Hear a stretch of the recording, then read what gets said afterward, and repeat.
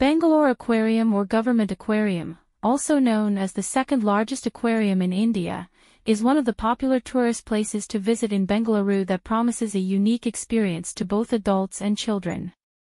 Ideal for aquatic enthusiasts and casual travelers, Bangalore Aquarium presents plenty of fishes, ranging from indigenous to ornamental to exotic fishes, such as katla, goldfish, Siamese fighters, freshwater prawns, red-tail shark and many more.